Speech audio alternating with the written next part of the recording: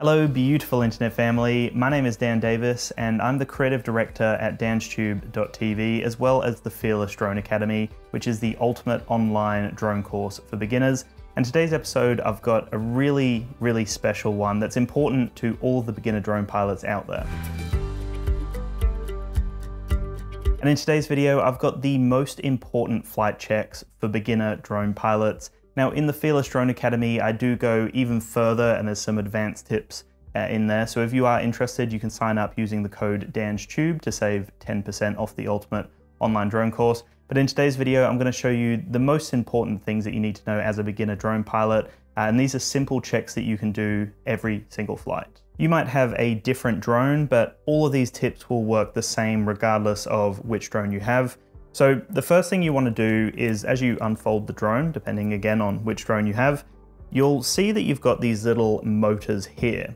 Now they're normally going to be metal like this, but if you've got one of the mini drones, it's got more of a kind of plasticky feel to it, and also they spin slightly differently. But all the drones that you're going to be using, if they are a DJI drone or if they're a relatively high-end drone, they're going to be using brushless motors, which this guy here, the Air 2S, is using brushless motors. Now what that means is as you spin the actual motor itself, you'll see that there's no resistance there. You won't hear any grinding, you won't hear anything. It's just so smooth because it's brushless. There's no contact at all. So that's how the motor needs to feel.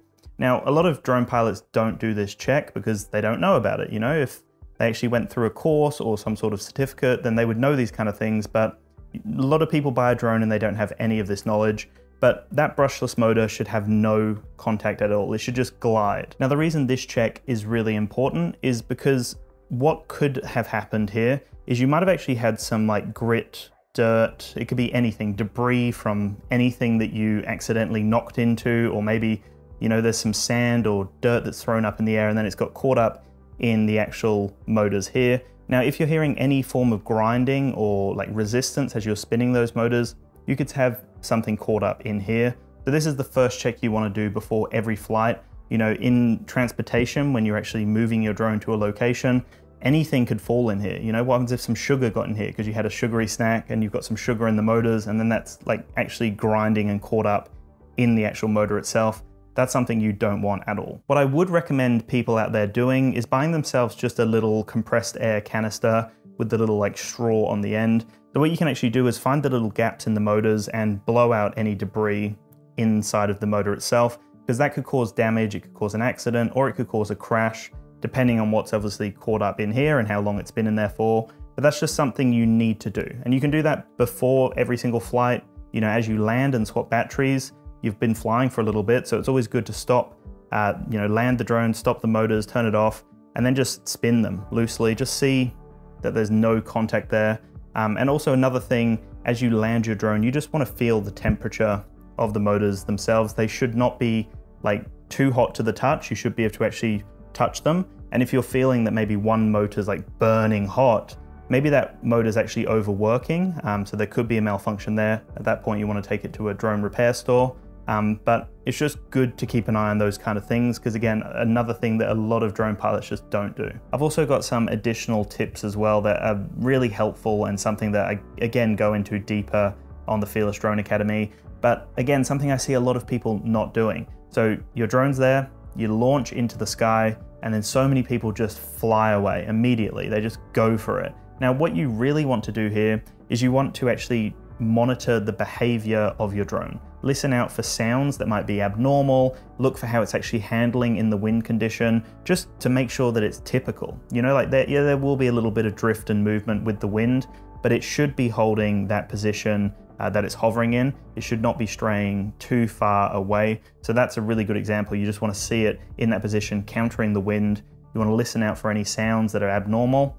And then you also want to test the responsiveness of the controller.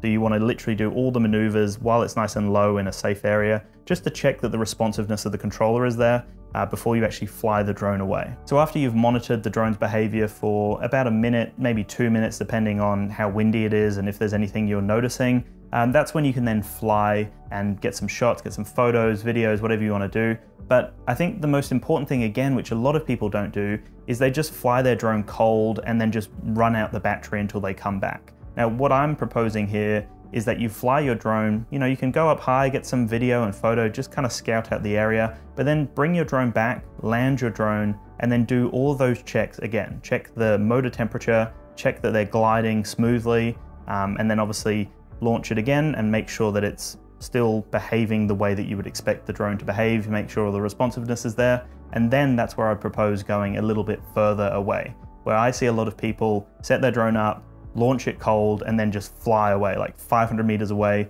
They haven't even checked anything. Anything could have happened from their previous flight to this point. So that's just another really important thing, to make sure that you repeat that process with every battery and every time you land as well. But anyway, that's the end of this video. I hope you found those tips really helpful. And if you do want to dive into them a little bit further, you can go over to the Fearless Drone Academy, use the code DansTube to save 10%. And I've got some even more in-depth tips over there to help you become a fearless drone pilot. So I'll chat to you in the next episode. Thank you so much for watching, and talk to you then.